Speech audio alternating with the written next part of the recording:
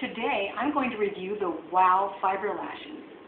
They come in two containers, one for the transplanting gel and one for the fibers.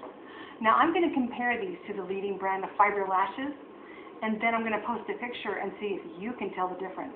Now, I did get these at a discounted price in exchange for my honest review, but you're going to tell the difference. The Wow lashes cost $14.99. If you can't tell the difference, then you and I have just saved ourselves a lot of money. Thanks for watching.